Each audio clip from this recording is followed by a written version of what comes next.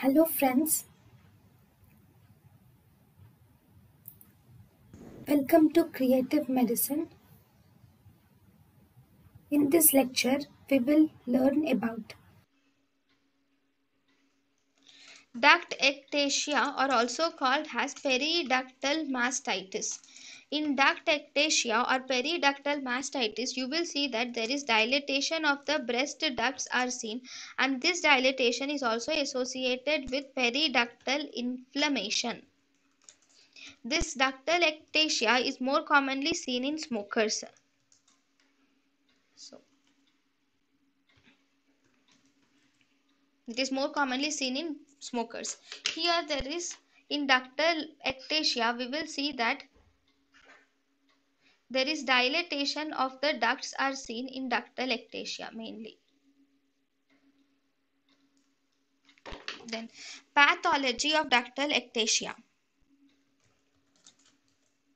In pathology, the first stage of ductal ectasia is actually dilatation. In the first stage, there will be dilatation of one or more lacticiferous ducts are seen.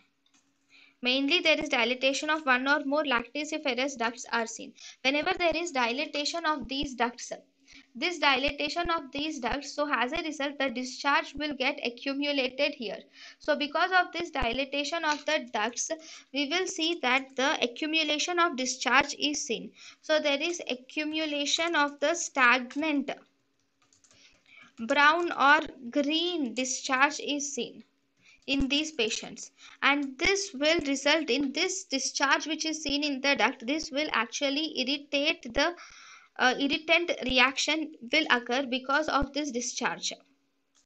Okay, now this irritant reaction is responsible for development of periductal mastitis, or it can even progress to abscess development, and slowly sometimes this abscess may even progress to formation of fistula formation.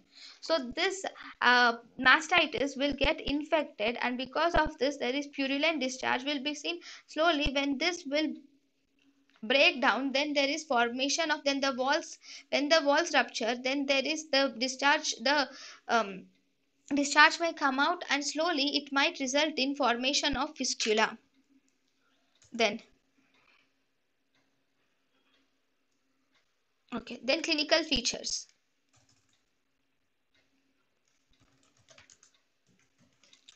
In the clinical features of duct ectasia or periductal mastitis, the patient will present with obviously nipple discharge can be present of any color, and typically it is brown or greenish color. And then there is also a subareolar mass, which is actually this dilated duct will is seen as a subareolar mass, because here you will see the presence of nipple. So below the nipple it is seen as a mass. So this is seen as a subareolar mass is seen, and along with that there is sometimes abscess can be seen if it is infected, and if there is rupture of the abscess, then it can present as mammary duct fistula, and there can be nipple retraction is also seen in these patients. So these are the most common presentation. Then in the diagnosis, first we do a ductography. In the ductography, obviously has this, in the ductography we pass a contrast material into the ducts. So these are the ectatic ducts. So as a result, these ectatic ducts are filled with the contrast material. So as a result, on ductography we will see that the dilated cystic structures are seen in the ductal ectasia. And mass or if the patient has either mass or nipple retraction is present, always we should exclude the carcinoma in these patients. For exclusion of carcinoma, how do you exclude the carcinoma? We would do a mammogram can be done, and also we can do a histology. And for histology, and in the histology we should find negative cytology, or histology should be negative in ductal ectasia. Then treatment. In the treatment of ductal ectasia and periductal mastitis, we can do Hadfield's operation. In Hadfield's operation, in this we will do excision of all the major ducts are excised. And we have to shave the nipple, shave the back of the nipple also, so that we could make sure that all the uh, terminal ducts are removed.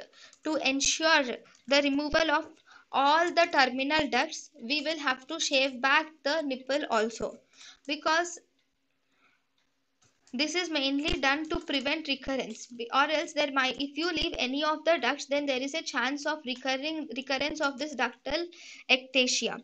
Then cessation of smoking is important, and this cessation of smoking will actually increase the chance of long term cure rate.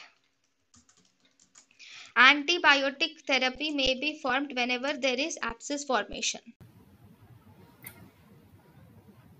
Thank you and thank you for watching.